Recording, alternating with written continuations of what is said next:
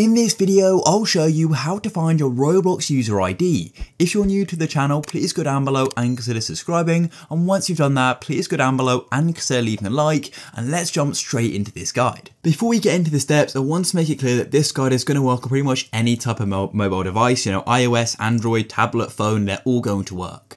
So you actually need to go and close off of the mobile app just like so, and you need to go and open up a browser. So that can be Google Chrome, Safari, whichever browser you've got, it does not matter.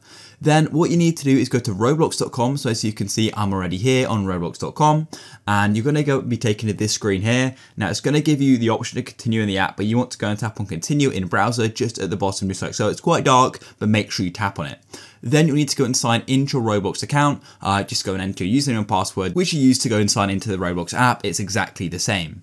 Then we need to go to our Roblox profile. So to do that, go and tap on the three bars in the top left of Roblox and go and tap on your username. And this is going to go and take you to your profile. As you can see, we can see how many followers I got, my friend count as well.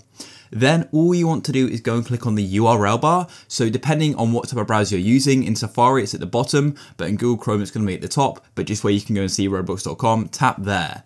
Then after the users and the slash, that list of numbers, that row of numbers, that is your Roblox user ID. So let's make sure we select it all just like so. So it starts with the 1 and then it ends in the 1 as well, but you don't need the slashes, you just want the numbers in between. Then you can go and press copy, and that's literally it. I'll clear that and paste it back and just show you my user ID. That's literally it. And that's all you need to do to go and get your user ID, and then you can go and use it for whatever you need it for. That's why it's best to copy it, as it's quite a long number to go and remember.